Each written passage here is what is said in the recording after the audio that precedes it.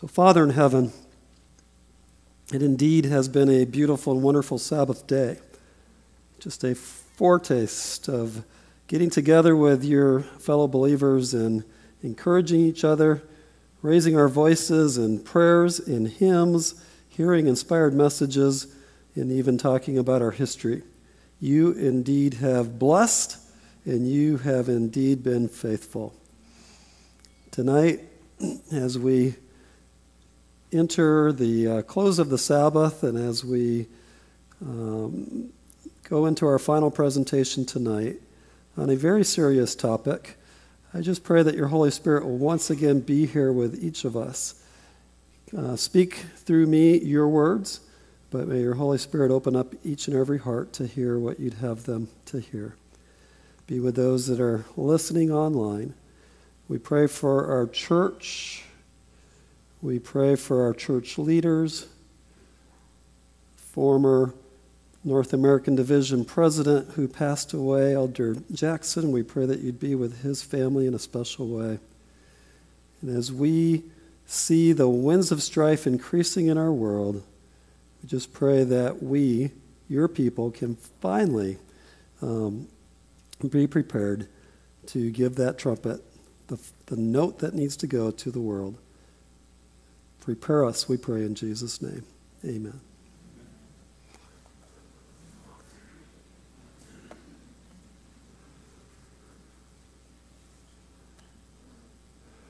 Well, it's been a very quick few days, starting here Wednesday evening. Just was encouraged by the messages that my brothers and sisters that presented up here presented. I believe that they were really in harmony with each other. They continue to build on each other. And the more that we study this message, the more I see that each and every presentation is integrated so that they're not chopped up in these little, talking about one topic, because every topic is really talking about Jesus. And every topic enhances our understanding of what he has done, the faith that he's shown toward us, and it just kind of builds. One of the problems with being the last speaker is you hear all your good quotes and all your favorite texts go by, not once, not twice, sometimes 3 or 4 times. On the other hand, you can find some good quotes and just work them in too, so there could be some benefits. Tonight we're going to talk about the beauty of repentance. And I'm going to put up a quote that Bob referred to from a general conference session that Ellen White was commenting on in 1901. It's a rather long quote. It's actually 2 pages. But the real thing I want us to contemplate is what might have been. And Bob put it in reference to what might have been at the general conference. I want us to apply this even to our lives today. But Ellen White states, and this was again written in 1903, but she states that she's reflecting back at the previous general conference session, and at that meeting I carried a very heavy burden, and I have carried it ever since. We did not gain the victory that we might have gained at that meeting. Why? Because there were so few who followed the course of Josiah. What was the course of Josiah? Repentance. Because there were so few who followed the course of Josiah, there were those at that meeting who did not see the work that needed to be done. If they had confessed their sins, if they had made a break, if they had taken their stand on vantage ground, the power of God would have gone through the meeting and we should have had a Pentecostal season. Do you think that we were meant to be Pentecostal? You didn't think so. But there is a place and a time for a season of repentance. The Lord has shown me what might have been had the work been done that ought to have been done. In the night season, I was present in a meeting where brother was confessing to brother. Those present fell upon one another's necks and made heartbroken confessions. The Spirit and power of God were revealed. No one seemed too proud to bow before God in humility and contrition. Those who led in this work were the ones who had not before had courage to confess their sins. She saw this in the night season. This might have been. All this the Lord was willing to do for his people. All heaven was waiting to be gracious. God is in earnest with us. If the heart is pure, there will be purity of action and nobility of purpose in all the work that is done. Every mind is to be cleansed, every heart purified. All are to understand that sin is not to be tolerated by the people who have received the most precious light ever given to mortals. And just to pause there, we've been focusing all week long, or all the last 3 days, on how gracious God is and how merciful God is. And this says we're to understand that sin is not to be tolerated by the people who have received the most precious light ever given to mortals. Does that seem like it's in contrast with what we've been studying? Only a little while, and he who shall come will come and will not tarry. Those who choose to cleave to their sins must perish. But God will have compassion on all who will make thorough work for eternity. And again, that's the General Conference Bulletin, April 1, 1903, but reflecting back on the 1901 General Conference. So, we're going to talk about repentance, and we're going to be talking about sin. So, heaven's message to us is, and always has been, repent. What did Noah preach? A message of repentance. It's curious to understand that in the very first sermon that Jesus was publicly recorded as preaching, what did he preach? Repent, for the kingdom of heaven is next to you. What was the very first sermon that John preached? John was a preacher of repentance, a preacher of righteousness who called people to repent. And so, why was God giving his message of repentance to the church at that day? Why was Jesus preaching to the Jews and John the Baptist preaching to the Jews a message of repentance? So the message always goes to the church first, because the church influences the world. And as the church goes, the world will go. And so God works through his church to reach the world. And so, for some of us, sin has been with us for a very long time. We've tolerated it. We've had the consequences of it. And it has been ingrained into our life for a long time. We can experience forgiveness of sin instantaneously with repentance. But a change of character may take a longer time. Think about Moses. Moses was someone God wanted to use, but did he have a character defect? He slew the Egyptian. He didn't use God's method, and yet I'm sure that he experienced repentance, but it took 40 years for God to change his character flaw so that it could be said of Moses that never was there someone, I always think it's curious that it's in the book he wrote, but somebody must have wrote the last page of it, but never was there a prophet as humble as Moses, written by Moses. But it was inspired by the Holy Spirit. Thank you, Kelly. So, character is important. And God is looking for a people who reflect his character. This is not an instantaneous process. It's not a repent once and be done with it. And it's not, oh yeah, I repented when I was converted, and that's the last of it. So tonight we're going to be talking a little bit more about what repentance is and what it does. And so I want to go back to a story that we're all familiar with. And we're not going to read the story itself. You guys all know it. We're going to look at the response to the story. You know, as I was preparing this talk, I was struck by the fact that I excuse sin. I don't see sin as toxic as God sees sin. It's easy to just say, oh yes, Lord, please forgive me, and be done with it. Simple prayer. And so let's look at sin as through David's experience. How bad is sin? Well, David, in his prayer of repentance after his sin with Bathsheba, prays a prayer that we're all familiar with. Not going to read the whole thing, but verse 1, have mercy upon me, O God, according to your loving kindness. That's the part we like to emphasize. God is a merciful God. God is loving, and God is quick to forgive us. And so it seems easy to just reflect on, oh yeah, God, I just asked you to forgive me, and just please be merciful to me. It almost implies that, oh yeah, I did that sin, but just please pretend it never happened. Just wipe away the consequences.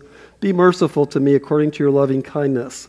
According to the multitude of your tender mercies, blot out my transgressions and wash me thoroughly from my iniquity and cleanse me from my sin. For I acknowledge my transgressions. Is this a heartfelt prayer of repentance? Indeed. David is recognizing what he has done. He is pleading for the relationship with God to be restored, and he's asking to be cleansed, and he's asking to have the transgression removed. He's not just confessing, he's repenting. And in verse 4 it states that against you only have I sinned. And that is absolutely true. The greatest thing that we do when we sin is bring dishonor to God. We make a heyday for the devil to accuse God. That God's people can't even, this was a horrendous thing. God's people, his chosen leader, the leader of his chosen people would murder and commit adultery and lie and try to cover it up. And so, most of the sins that we encounter day by day, most of them are relational. We harm someone else because of our carelessness. What we don't realize is that if sin is not immediately confessed and repented of, it continues to do a work in our lives. And so we don't even understand what God calls sin, but God hates sin because it does a work of destroying us. It will start to eliminate your ministry at church. It will start to separate you from your family members. It will separate you from your spouse. It will separate you from your children. It starts immediately to destroy relationships. And so in Psalms 51, from David's perspective, we see that he is begging for mercy. He's looking for cleansing. He's looking to be forgiven. Over in verse 10, he says, create in me a clean heart, O God, and renew a steadfast spirit within me. And restore to me the joy of your salvation. Do you think in those weeks or months that were going on before this happened, probably close to 9 months before he was confronted, that David experienced joy? Sin eats at your heart. It destroys all hope and all joy. And it says, uphold me with your generous spirit. Did God have an obligation to forgive David? No. That's why it's called mercy. And so David is absolutely right to realize that he has sinned primarily against God. We like to think, well, with knowing the grace and the mercy of God, and the love of God that we can just quickly confess our sins and be done with it. But there is a deeper work that needs to happen. Let's flip over to 2 Samuel chapter 12, and let's look at the same sin from God's perspective. 2 Samuel chapter 12, Nathan the prophet comes to David, and of course he tells him a parable. And David gets angry in verse 5 and says that man should die and that he should restore the lamb fourfold. And then Nathan the prophet says, but David, you are the man. And it says, I anointed you king over Israel and delivered you from the hand of Saul. I gave you your master's house, your master's wives into your keeping, and gave you the house of Israel in Judah. And if that had been too little, I also would have given you much more. God had exalted David with every good thing that he could possibly give him. And he's really saying here, there is no excuse for this. David didn't just fall into sin. David chose to sin. It wasn't just an accident. It's something that he thought about, contemplated, and acted on. Verse 9 says, why have you despised the commandment of the Lord to do evil in his sight? You have killed Uriah the Hittite with a sword. You have taken his wife to be your wife, and you have killed him with the sword of the people of Ammon.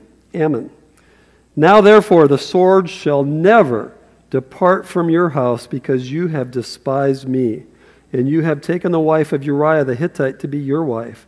Thus says the Lord, behold, I will raise up adversaries against you and from your own house, and I will take your wives before your eyes and give them to your neighbor, and he shall lie with your wives in the sight of the sun.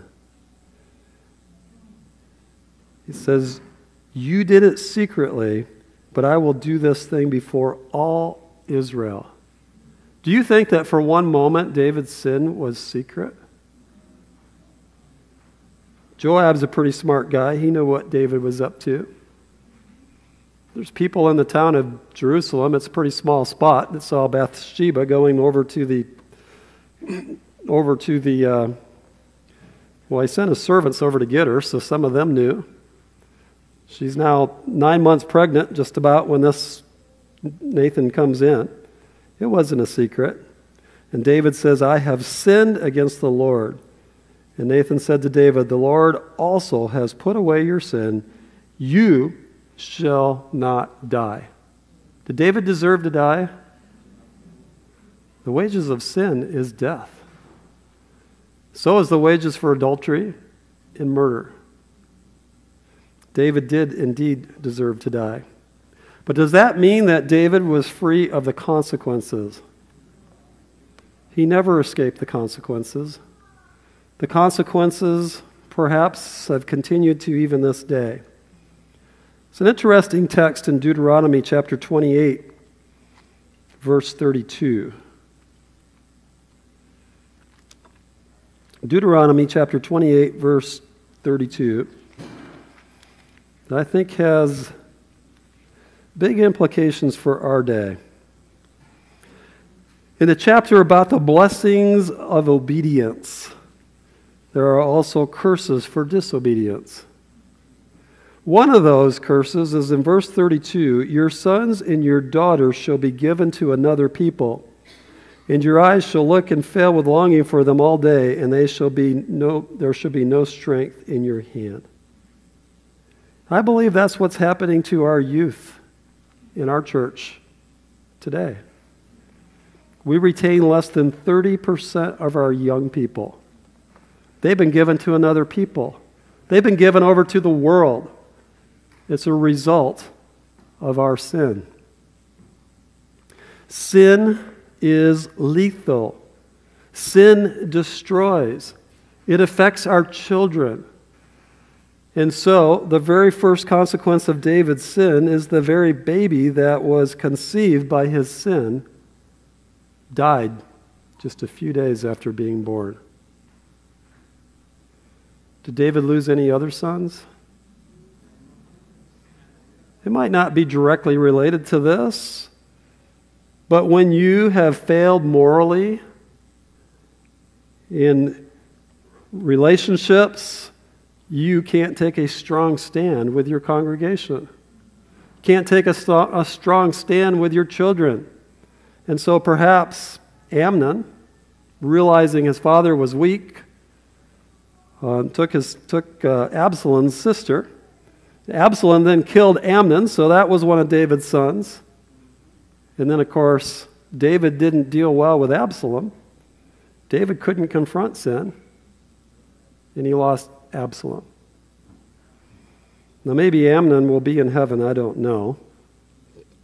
We don't know if he confessed.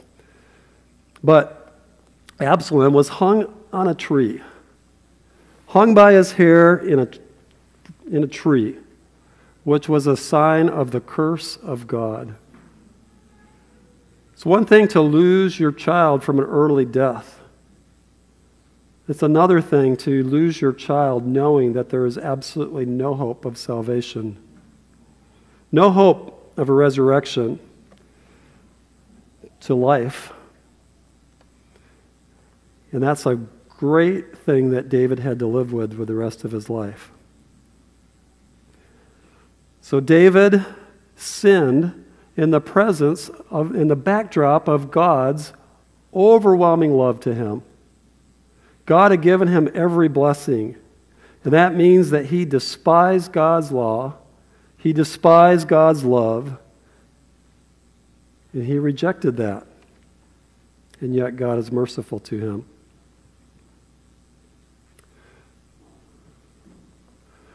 David went on to write in Psalms 139, verse 23, "Search me, O God, and know my heart. Try me and know my thoughts." David was actually asking God to judge him. David understood that the only peace, the only joy that can ever come is a joy that's found with God revealing our sins and cleansing us from them. And so David is pleading to be judged. And so it should be with a fear of trembling that we say, "Oh God, search me and test me and see if there's anything in me." The very name of Jesus should cause us to think about, is there anything that separates us from him? And so it should be that every day, as we begin our day, as we name the name of Jesus, that we should say, "Search me." Repentance is an experience that we need to live every day. It's part of a daily relationship with God. Ellen White, First Selected Messages, page 204, states that the enemy of souls has sought to bring in the supposition that a great reformation is to take place among Seventh-day Adventists, and that this reformation would consist in giving up the doctrines which stand as the pillars of our faith. Were this reformation to take place, what would be the results? The principles of truth that God in his wisdom has given to the remnant church would be discarded. Our religion would be changed. The fundamental principles that have sustained the work for the last 50 years would be accounted as error. Have we seen any of this happen in our church? Have we done any of this? Let me read a quote from Testimonies to, in Education, page 190 that Bob read. "The Bible is its own expositor. Scripture is to be compared with Scripture. The student should learn to view the Word as a whole and to see the relation of its parts. He should gain a knowledge of its grand central theme, of God's original purpose for the world, of the rise of the great controversy, and of the work of redemption. He should understand the nature of the two principles. He should understand the nature of the two principles that are contending for supremacy, and should learn to trace their working through the records of history and prophecy to the great consummation. he should see how this controversy enters into every phase of human experience, how in every act of life he himself lost my place. But he himself reveals the one or the other of the two antagonistic motives, and how whether he will or not, he is even now deciding upon which side of the controversy he will be found. When we talk about these two opposing principles, what are they? What are the two opposing principles that have been in place throughout the great controversy? Yeah, or is it going to be self-sacrificing love? Or is it going to be self-exaltation? Is that present in our world today? Well, looking back at this quote, is that present in our church today? Anybody dare say yes? Anybody dare say silence? You know, it's really easy to talk about repentance when we're talking about the world. It's easy to talk about repentance when we're talking about the church. It's easy to talk about repentance when I'm talking about all of you guys. It's not very easy talking about repentance when we're talking about ourselves. Are those two opposing principles present in each of our lives? And so, yes, it's no wonder that we see things happening in our church that Ellen White predicted would happen, because these very same things are happening in our lives. And we are deciding which side of the great controversy we're going to stand on. So have we seen reforms that attack the doctrines of our church? What's been attacked? Spirit of prophecy, the sanctuary, the nature of Christ, the gospel, health reform, the Godhead, the Trinity, creation. Is there anything that hasn't been attacked? The devil hates every one of God's principles. I used to think that the devil in Revelation was opposing the first 4 commandments because he hates those. They talk about the truth about God and our relationship to him. But you know what? He hates the other 6 just as much. He is attacking marriage. He is attacking the Sabbath. He is attacking the doctrine of the Trinity. He is attacking the nature of Christ.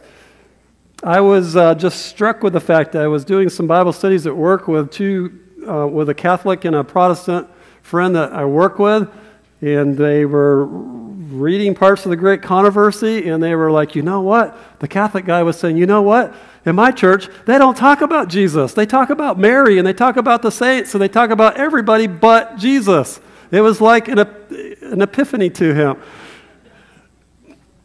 And it's like, yeah, that's right. The devil has done everything he can to obscure the gospel.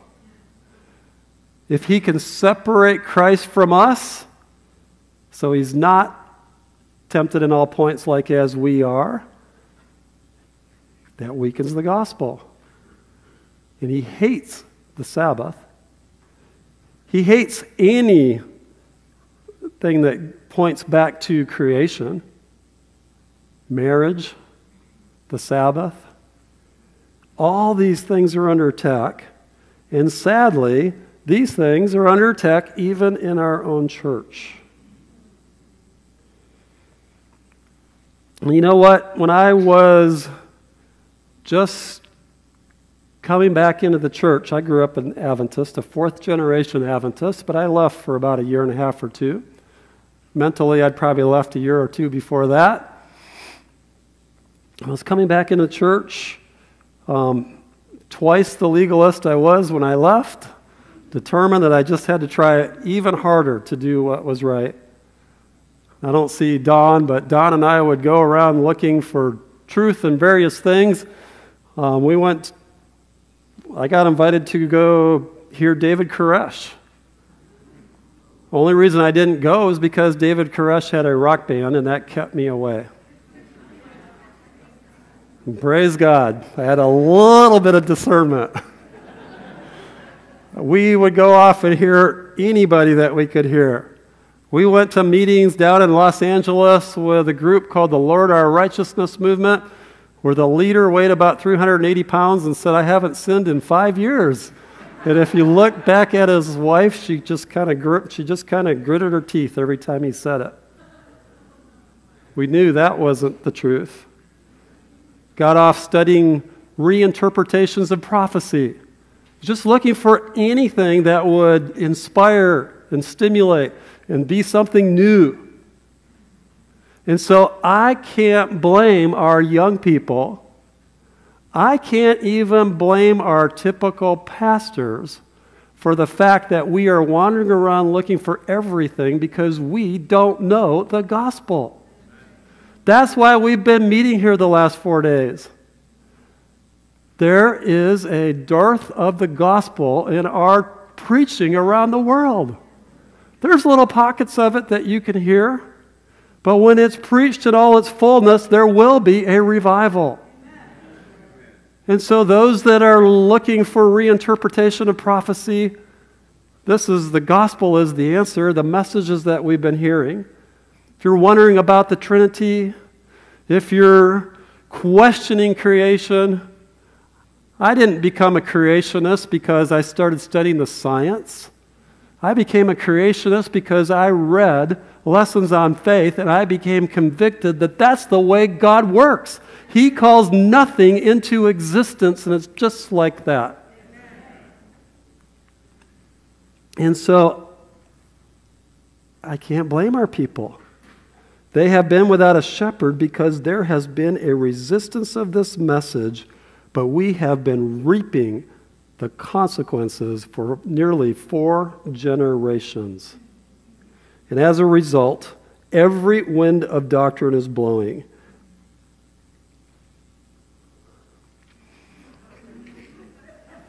And so we have a problem.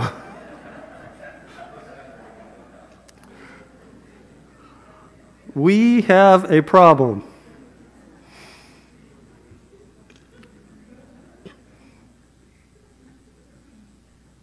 About 20 years ago, the pollster George Gallup polled Americans who profess to be Christians.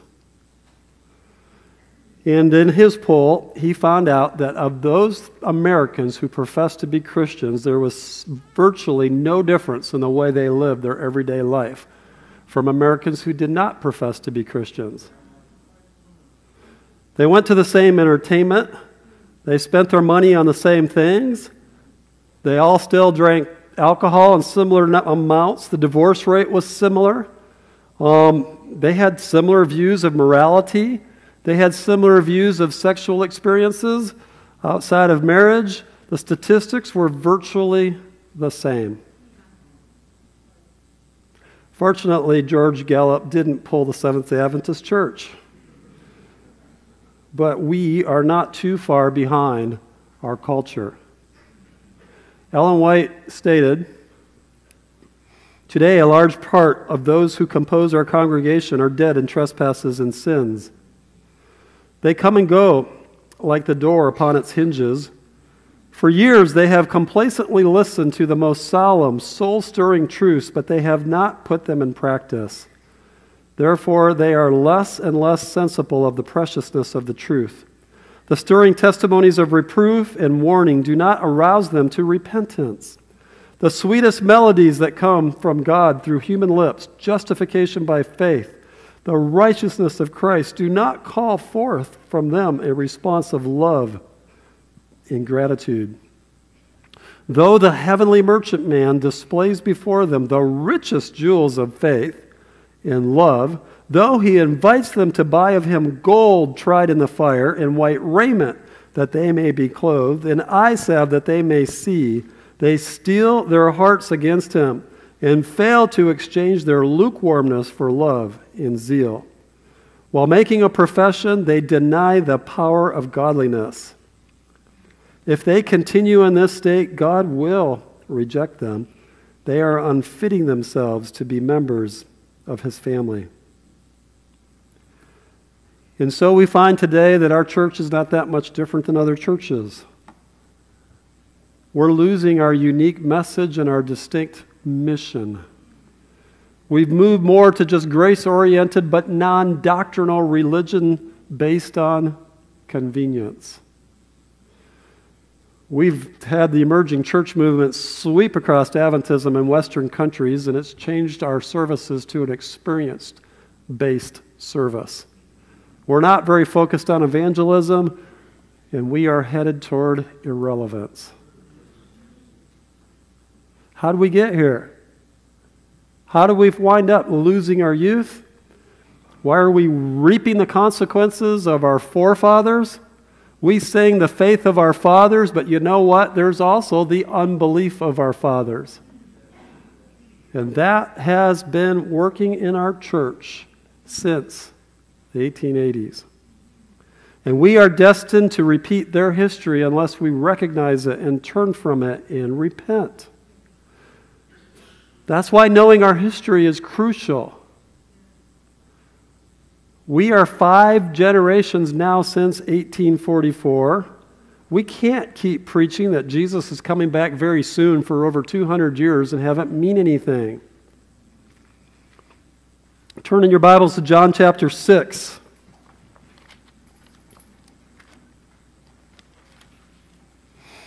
Jesus is preaching to his disciples, and he's telling them things that are starting to get scary. John chapter 6, verse 51, "And I am the living bread which came down from heaven. If anyone eats of this bread, he will live forever. And the bread that I shall give is my flesh, which I shall give for the life of the world." Verse 53 says, "Then Jesus said to them, Most assuredly I say to you, unless you eat the flesh of the Son of Man and drink his blood, you will have no life in you." And down in verse 57, he says, "As the living Father sent me, and I live because of the Father, so he who feeds on me will live because of me."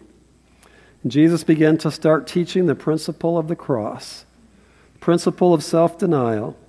And down in verse 60, my Bible says that many disciples turned away. Verse 66, "From that time many of his disciples went back, and they walked with him no more." What was it that caused them to leave? The preaching of the cross. Self-sacrificing love. It's not going to be popular. But if we're going to experience a revival in our church, I'm afraid we're going to see it empty out first. Jerry mentioned this afternoon in his workshop that, what did he say? The majority will forsake us. That's a sad thing, but we shouldn't be discouraged. The preaching of the truth may actually empty out our church at first, but Ellen White states that for everyone that leaves, how many more will come in? Some places 10, and another place 100. And what brings this about? The preaching of the message of repentance will prepare us to be ready to be baptized with the Holy Spirit, the latter rain. Baptism is an outward sign, but far too many Seventh-day Adventists are like the Jews when the prophet said, "Circumcise your hearts." They haven't been truly converted. We haven't been truly converted. And so, there is no forgiveness of sin if we're not willing to forsake the sin and live under the lordship of Jesus as our Savior. True repentance isn't just confession, but it's a turning away. A dead work religion that goes to meetings once a year to feel good, goes to your church, signs up to teach a class once in a while. If we're doing those things so that we can feel good with God, it is a dead, formalistic religion. It is legalism. And Hebrews 6 verse 1 states that we must repent of our dead works. We have to repent of our religion that we thought was going to save us, not just repenting of our sins. We need to repent of our dead works. And so, if we real quickly, we're running out of time, but real quick, let's go back to Deuteronomy chapter 9.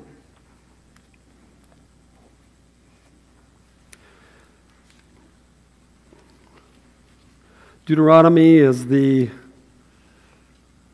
last book that Moses wrote before Joshua took over. And as he is preparing the children of Israel, who is now in their second generation, he begins recounting their history. Deuteronomy chapter 9, it says, "Hear, O Israel, you are to cross over the Jordan today and go in to dispossess nations greater and mightier than yourself, a people that are tall and the descendants of Anakim." That's what kept them out in the first place.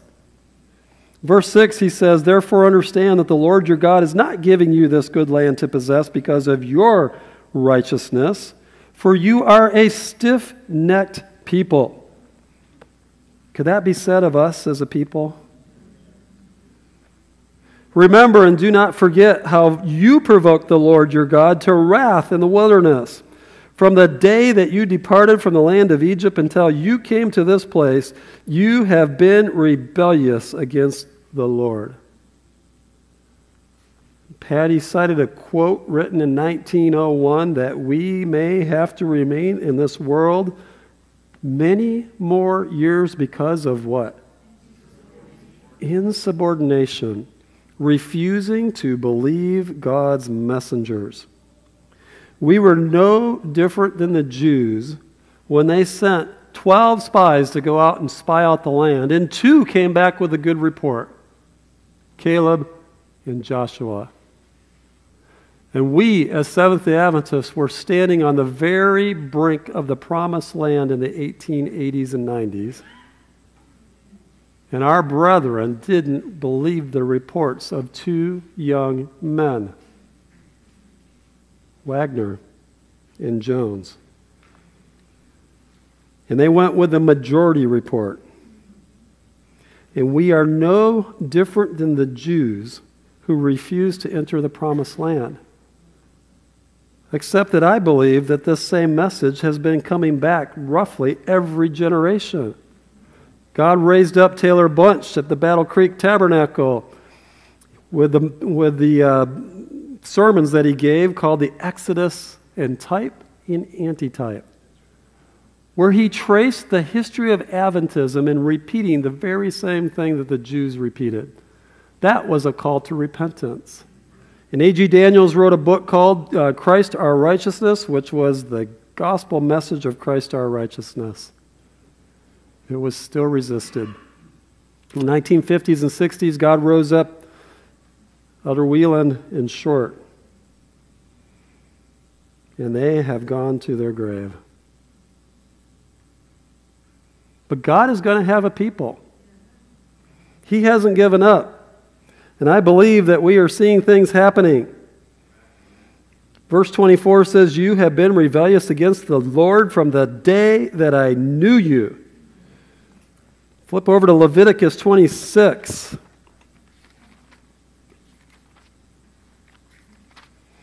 Verse 40. There's hope.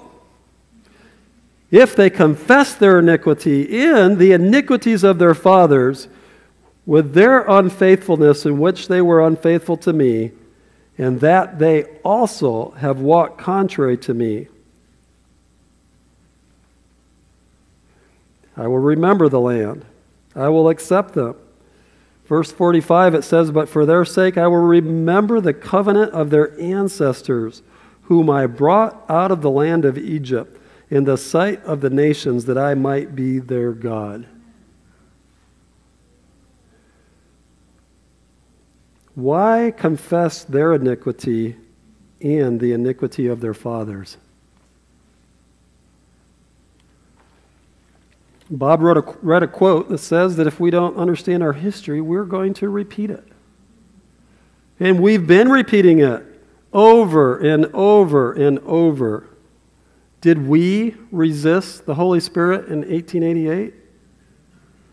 If we don't accept that as our own and confess of it, we will do the very same thing when we're confronted with the very same circumstances. Who does Ellen White state was responsible for the state of our church? The sad fact is apparent that the work in these fields ought to be years in advance of what it is now, but the negligence on the part of, Jerry, the ministers, has discouraged the people.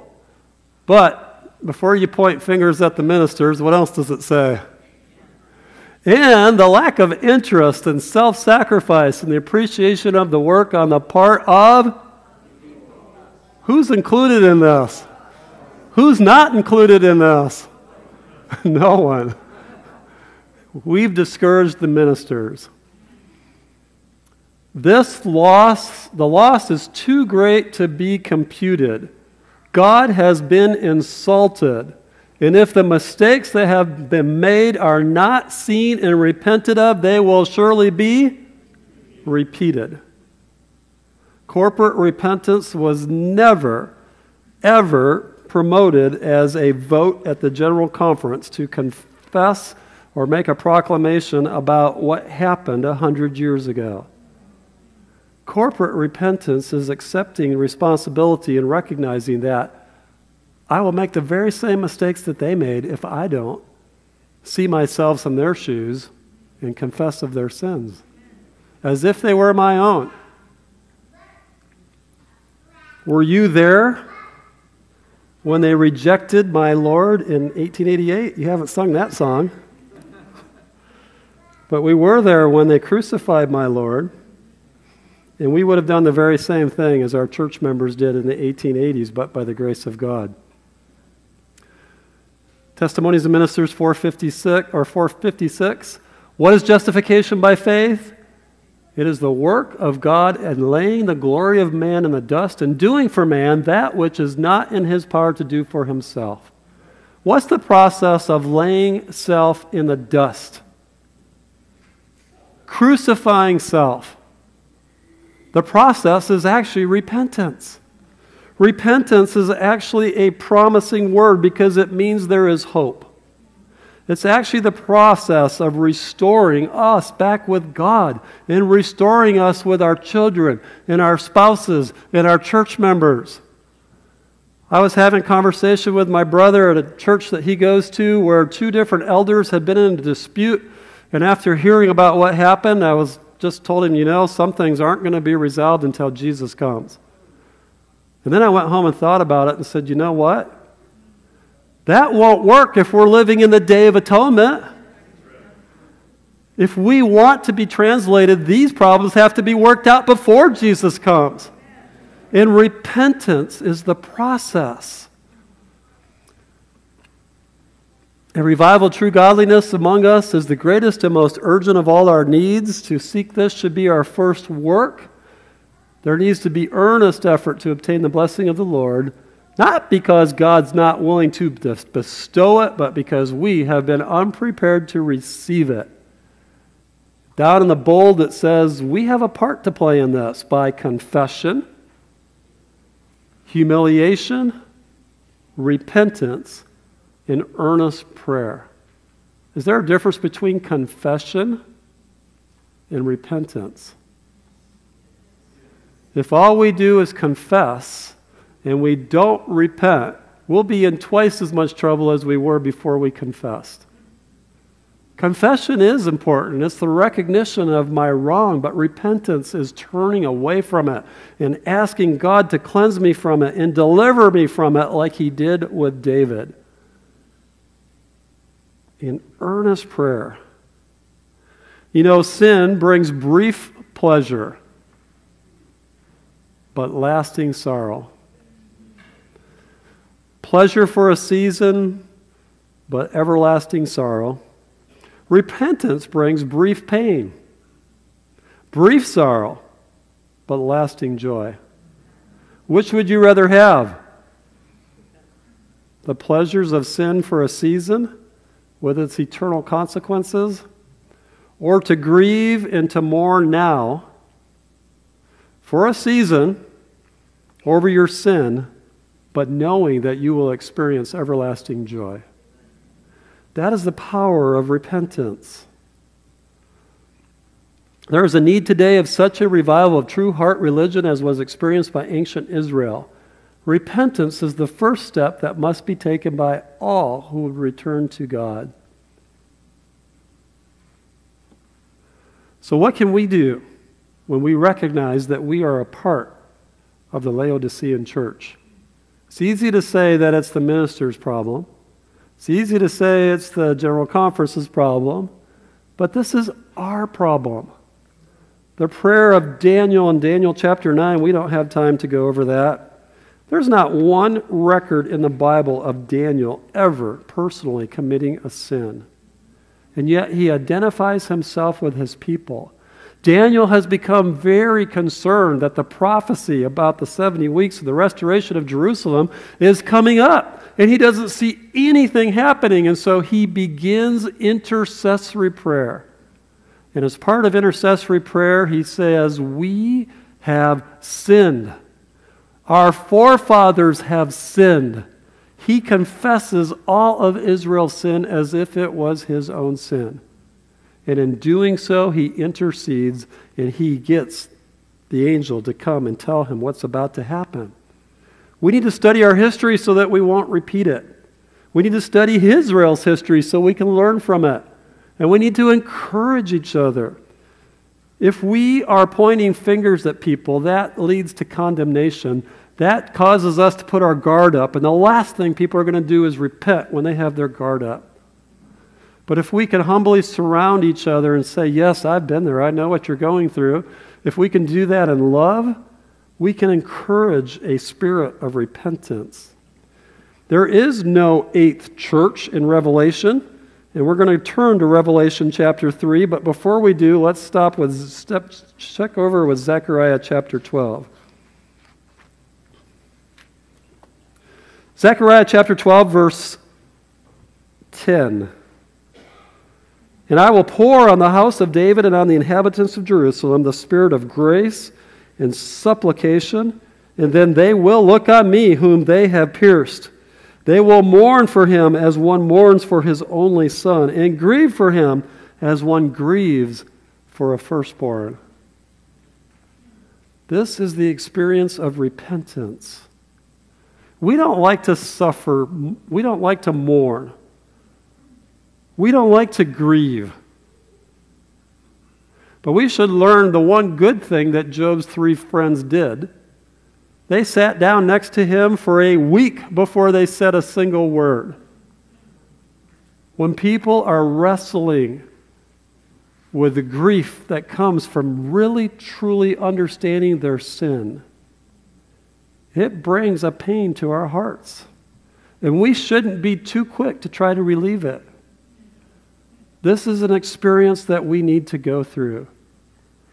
When is the last time you seriously sat down or knelt and prayed and mourned for what your sin has done for Jesus, to Jesus? When have you experienced tears of repentance?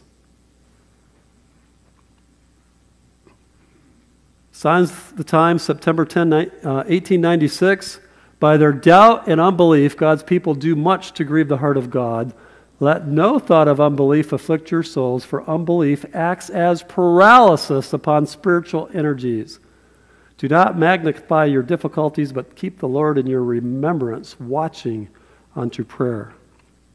There is a repentance that once we've gone through it, it will actually free us from our paralysis.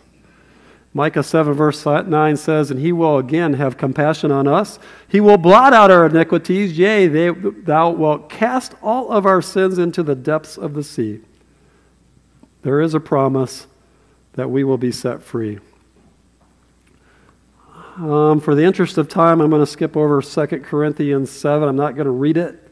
But Paul had to rebuke and called the Corinthians to repentance.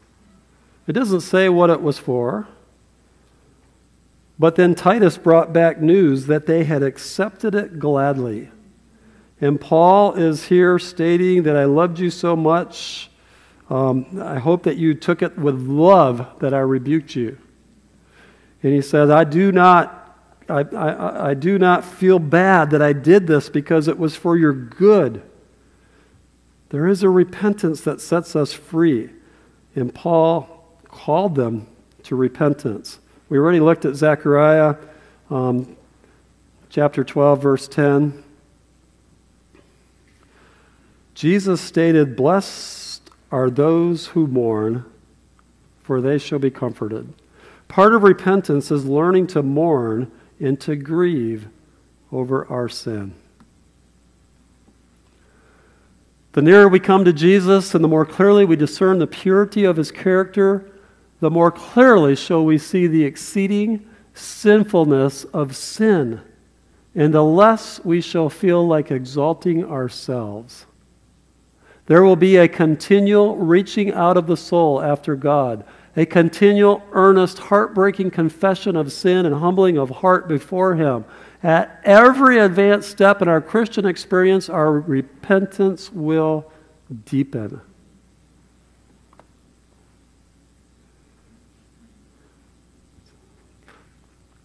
Before we go on, let me just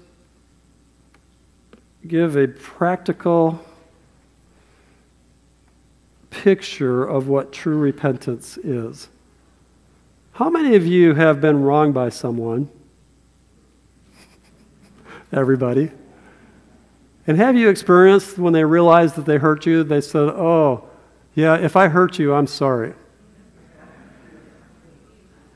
It's kind of the usual response, right? Is that true repentance? Did it make you feel any better? But that's kind of what we do with God. True, heartfelt repentance recognizes the harm that we have caused another. And if I can't come to you with tears in my eyes and say to my wife, Lindy, I realize that this hurt you deeply, and I've been just sensing how bad what I did was, and I can't sleep until I talk to you. Would you forgive me? Is that repentance? It's getting closer. This isn't something that we do easily. The very hardest words for me to say is, I was wrong. It takes crucifixion of self to admit that. We do everything we can to avoid the cross. We want a crossless confession that is not truly repentance. What'd you say today, Bob? You want a repentance that passes for, a method of forgetting God that passes as remembering him. We want the same thing in our repentance. A simple way of just excusing ourselves so we feel better without actually getting to the root. But the Day of Atonement ministry is about setting us free and going to the very depths of not just our consciences, but our subconscious sins. That is a Day of Atonement experience. At every step, every advanced step in our Christian experience, our repentance will deepen. We shall know that our sufficiency is in Christ alone and shall make the apostles' confession our own. I know that in me, that is in my flesh, dwelleth no good thing. God forbid that I should glory save in the cross of our Lord Jesus Christ, by whom the world is crucified to me, and I unto the world.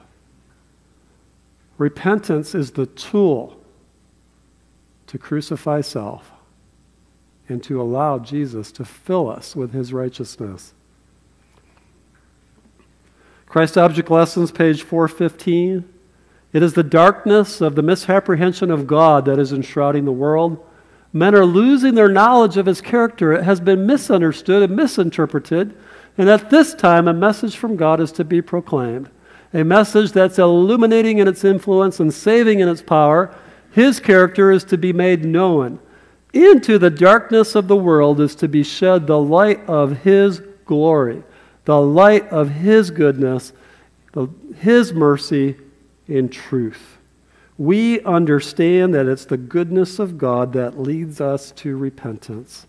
When we understand that He's not condemning us, that He loves us, that He loves us more than He loves even Himself, that He is desperately pursuing us, that He wants us to experience this cleansing because sin is what destroys us, then it's the work of repentance to actually set us free.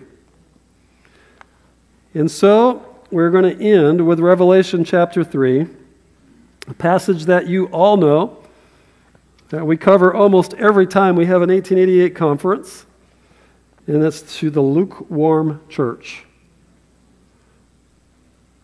Now, Lindy actually asked her Sabbath school class, which church were we a part of?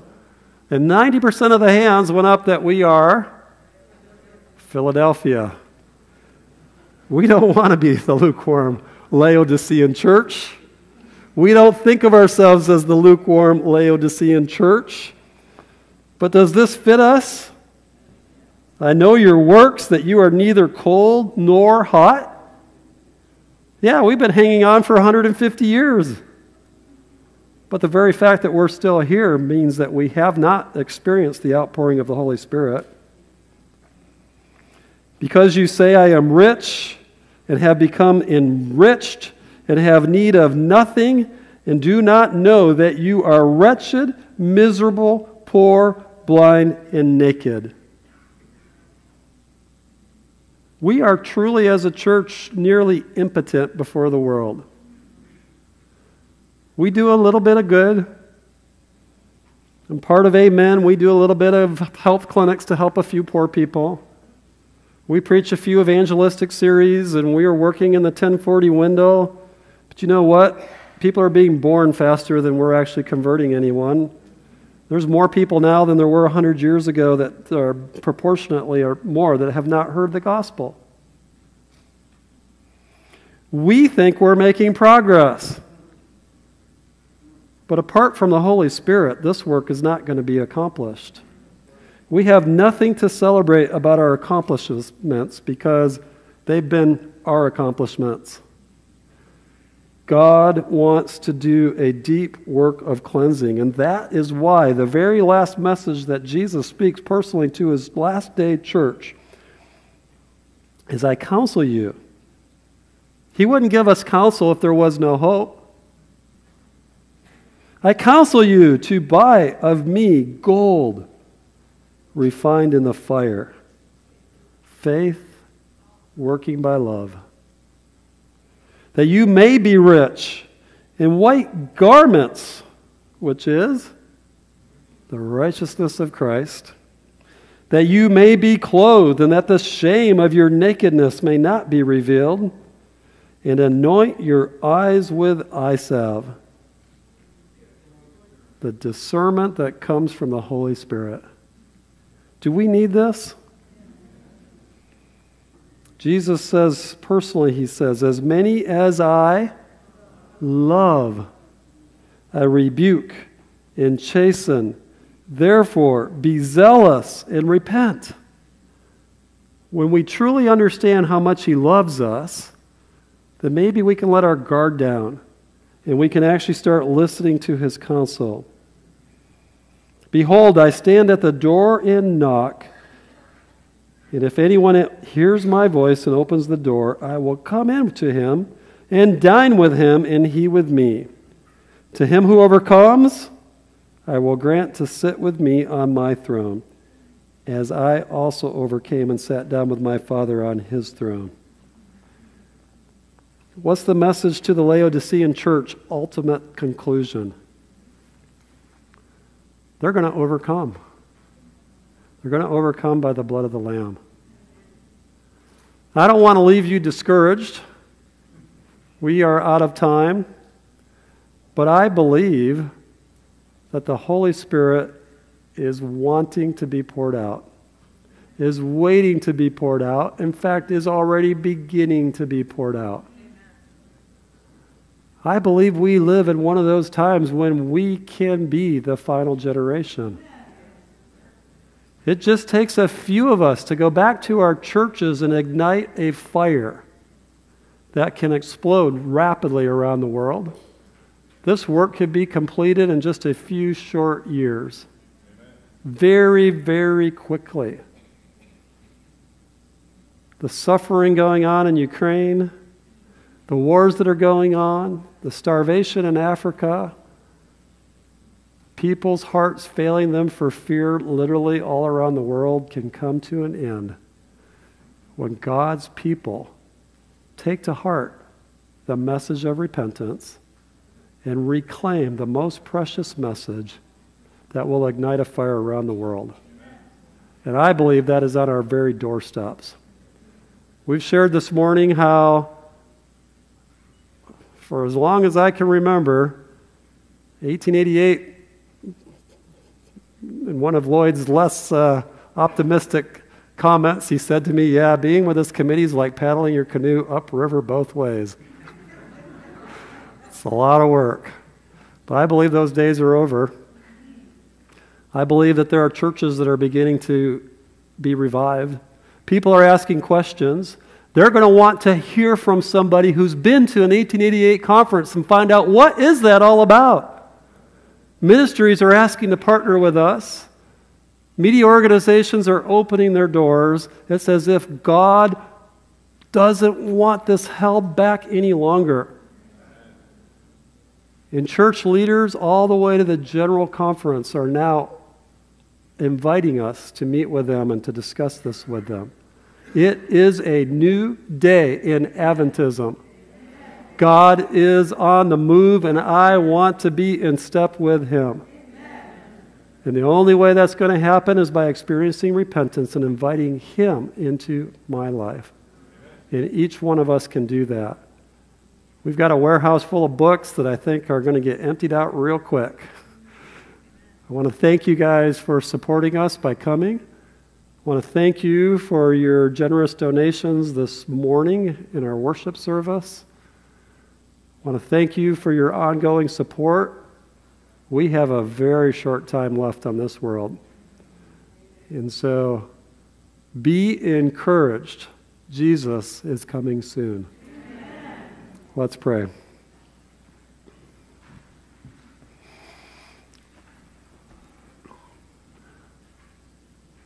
Well, Father in heaven, you've heard the amens of your people.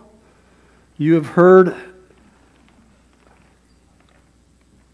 our recognition that things are not how they should be in your last day church. But this hasn't caught you by surprise because you actually prepared us for this with a message to the last church, the Laodicean church. Father, we want to confess that we recognize that this description of us as a people is true. It's true of our individual churches. It's true of our worship at home. It's true in our lives. We have all been Laodicean. And it makes you feel like throwing up. Father, as we realize our condition, may we feel like throwing up. May we accept the perfect robe of the righteousness of Christ that we have been studying about these last few days. It's free and offered to us through Christ. May we accept that faith that works by love. And Father, we want to see the outpouring of your Holy Spirit. We pray that it can start with us, but that we will be like Moses, the humblest of all people, as we go back to your world church. That we can put our arms around them in love so that they can see that we've been with you and that we don't condemn them. That we can just point them to you as the source of healing.